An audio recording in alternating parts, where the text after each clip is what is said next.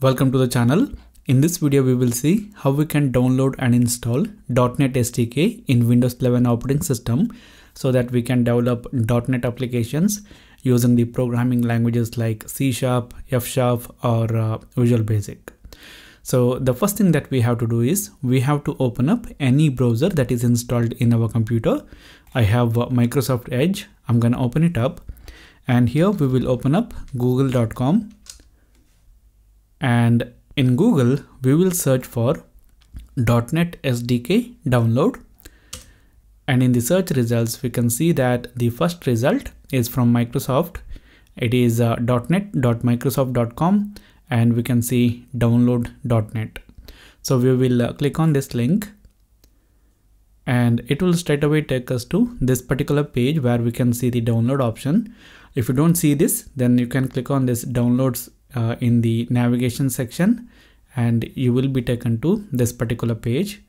And here we can see that .NET SDK for 64-bit operating system is available to download. If you need any other downloads, then you can click on this all .NET 8.0 downloads, and you will get the download link for your specific platform. So here I'm going to download this .NET SDK x64.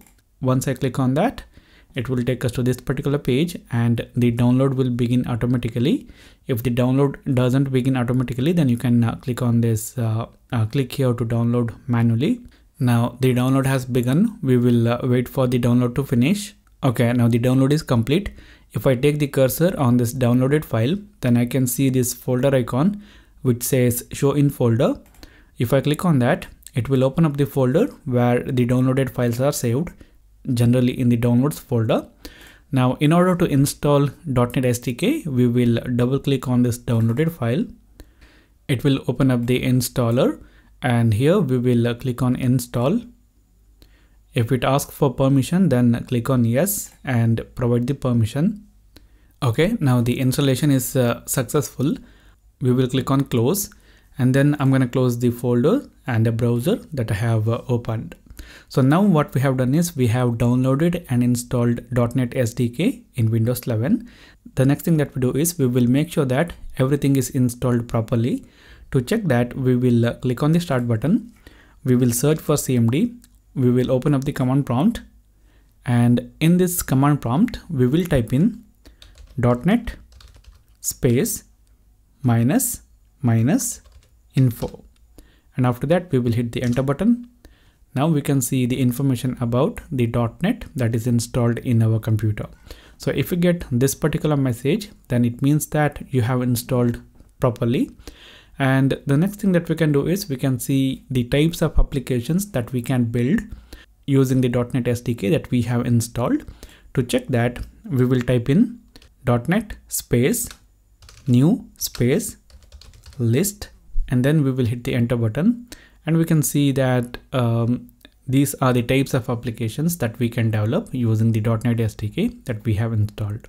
For example, we can create a class library project, which is for projects which produce the DLL files, and then we can develop console applications and all these options. So the next thing that we see in this particular video is how we can create a new console application by using the .NET SDK that we have installed. So the first thing that we have to do is we have to go to the location where we want to save our project. In this video, I want to save my project in my desktop, and that's why I'm in my desktop, and here I'm gonna right click and I'm gonna click on open in terminal. It will open up the PowerShell or command prompt in the desktop, and here we will create a new project. So here we will type in .NET space new space, and then we need to provide the type of application that we want to develop. Here I want to develop a console application, so I'm gonna type in console and then space. We can give the name for the project, and to do that we can use -- name and then the name for the project. So here I'm gonna say hello world. Okay, and after that we will hit the enter button. Now it will use the console app template and it will create the project, and then once this command is completed, in our desktop we can see hello world folder. If I open up that folder, then we can see the project that has been created by the .NET SDK.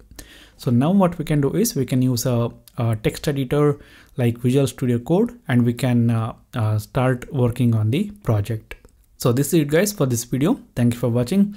If you like the video, hit the like button. If you don't like it, hit the dislike button. If you have anything to say, then write that in the comment box. For more tutorials like this, do subscribe to the channel.